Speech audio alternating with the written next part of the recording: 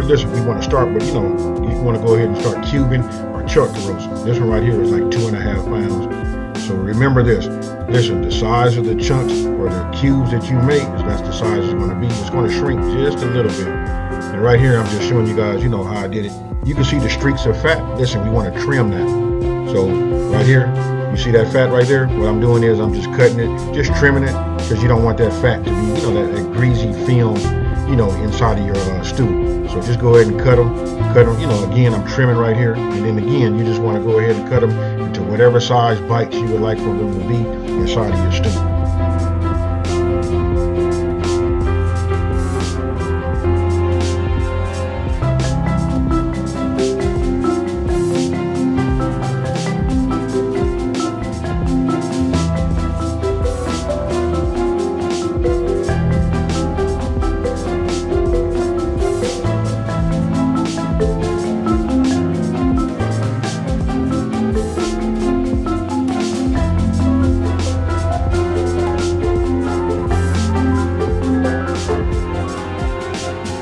Now here, I just take the onion, I'm just going to go ahead and dice it up. And listen, we just want to have a half a cup of diced onion. It doesn't matter. I mean, you can go over a little bit.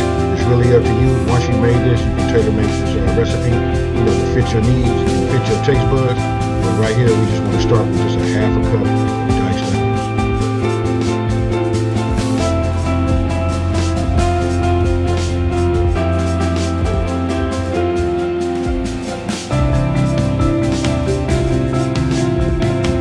Now, in a bowl, you want to add the flour, salt, pepper, together. You want to mix it well. And then you want to get your beef cubes, and you want to take the beef cubes and coat them on all sides. And then we're going to add the coated beef cubes. And what we're going to do is we're going to brown it. We're going to put them in a hot skillet with a little bit of that extra virgin olive oil, and then we're going to brown on all sides. Now you want to add a couple of tablespoons of extra virgin olive oil to your pan. You want to get your pan, you want to bring it up to a medium heat. And then after you finish coating all of your beef cubes, you want to go ahead and add it to the pan. Remember, listen, we just want to brown it. We don't want to cook them. So listen, it's not going to be cooked thoroughly. Sometimes when you flip them over, you're going to be able to see a little bit of red. But what we're doing is we just want to add a little bit of color to our cubes. And that's going to make it, for a great presentation when you're done.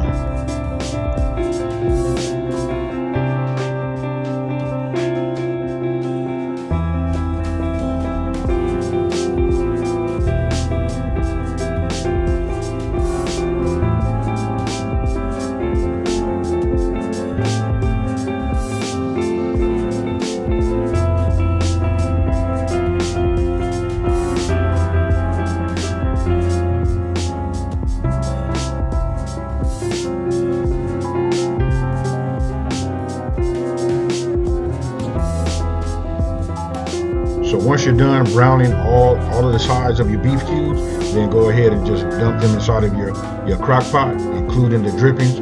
That's where your flavor's at. And then we're gonna go ahead and move to cutting up our potatoes. Now here, size is up to you how you want to do it. Just keep in mind the size that you cut them. You know what? They got to go in your mouth. If you want bite size, you can cut them bite size. If you want them want them to be a little bit bigger, you can cut them a little bit bigger. Break them with a fork or a spoon, however you want to do it. But then once you get them cut, then you can see right here, I cut them into fours also, 1/4. So we'll just call that quarters. Then I just go ahead and start adding everything to the crock pot. So we had the beef cubes after they were browned. We came back and then we put the potatoes. We got onions. Then we got that W sauce. And then we'll just continue on. Look, this right here is a fire roasted diced tomatoes. This right here is another little key pro tip.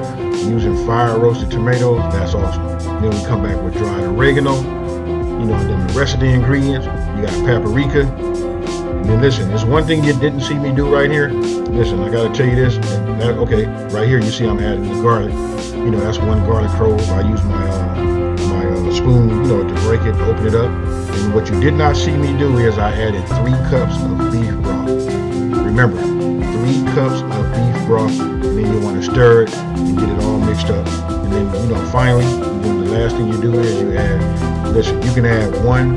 It depends on if the bay leaf is big. It can be one big bay leaf, and you can see the bay leaves I had right there were kind of small, so I went ahead and used just 3. And then right here. Listen, I'm setting it. We're gonna cook it on high. I cooked it on high for 5.5 hours. If you want to cook it on low, you double it. So that would have been 11 hours on low. So with that being said, you guys, that's what it looks like once it's done. That right there came out real nice. And if you like, if it comes out a little bit, you know, a little bit too much liquid, you can always add 2 tablespoons. I call this a slurry. You can mix 2 tablespoons of flour, a tablespoon of butter, you know, and a little water, and then add it to your liquid, and that will help thicken it up, and then cook it for about 15